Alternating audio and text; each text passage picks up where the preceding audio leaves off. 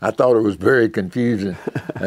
You know, they started off and they ran side by side and side by side and side. The only thing that separated them, they had a pit stop, and then they got separated, and then they all got back together. And, you know, it was just one of those deals where if he's in the right lane, you could lead the race. If you wasn't, you couldn't. And they got no horsepower on these cars, so even when they by themselves, they struggle just to keep up. So it makes it really hard on the drivers to try to manipulate around. And, you know, a lot of times it's not what you do, it's what the guy beside of you does. And so then you have to make arrangements from there.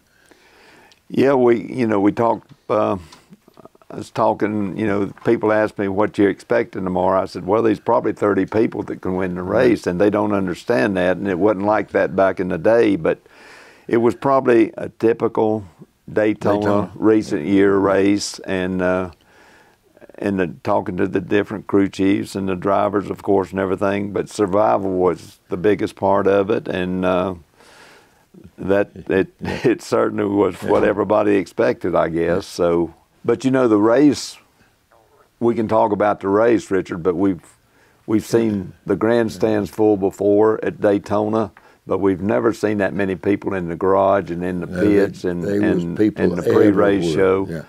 But, you know, the race was a typical race. They just run. They have a wreck, then everything repositions. And, you know, right at the very last of the race, you had people that was running in the back or up front because some of the good cars had got knocked out. So they was just really, when the race was over, there was just 3 or 4 of the cars that run good all day that finished in the top 10. And, you know, we was talking about that one boy that ran 10th. He spun out 3 different times. And, you know, he wasn't up there racing with the leaders.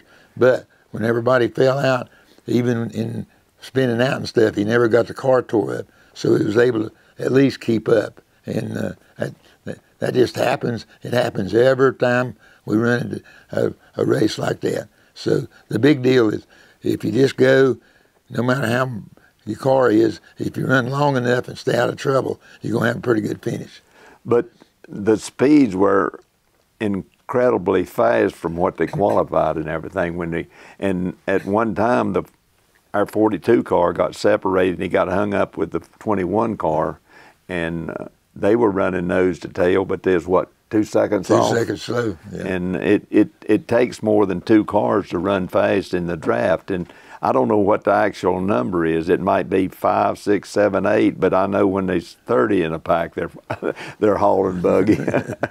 But one of the big highlights of the day was the Thunderbird show before the race. I mean, that was unreal, and I was lucky enough to see when they practiced on Saturday, and what a great show the Air Force put on.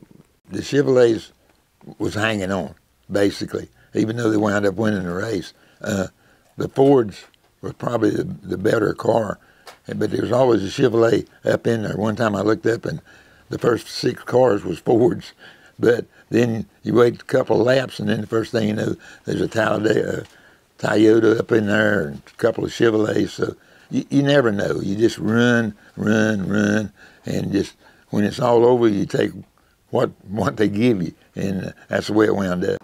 I think all 3 of our cars, the 84, the 42 and the 43, were just as competitive as any of them. If you had to pick a better manufacturer, like Richard said, it was probably Ford. But there again, there was representative Chevrolet, Ford, and Toyota in the first 3. So the thing about this type racing, you better not blink your eyes because you'll miss something, and you can't predict who's going to win it till they get to the checkered flag. But even years ago, Richard was involved in some of these races, because I know in 1979 we was running 3rd, took the white flag running 3rd, 17 seconds back, and wound up winning the race when Cale and Donnie and Bobby put on a boxing match, and so that gave us a win. And we've come to the checkered flag with Pearson and not get there before he did, and it's just Daytona, and we're repeating ourselves, but it's a typical Daytona. You think you got enough? We got enough? Yeah, I'm going to get a picture. Y'all go sit back in. We're going to snag a picture. Yeah, he can cut up. Can you get up? He might help you. I'm going to knock him. I'd pull on his hair, but he ain't got none. Perfect. That can be our little preview. Don't ever say perfect. Say good. Good.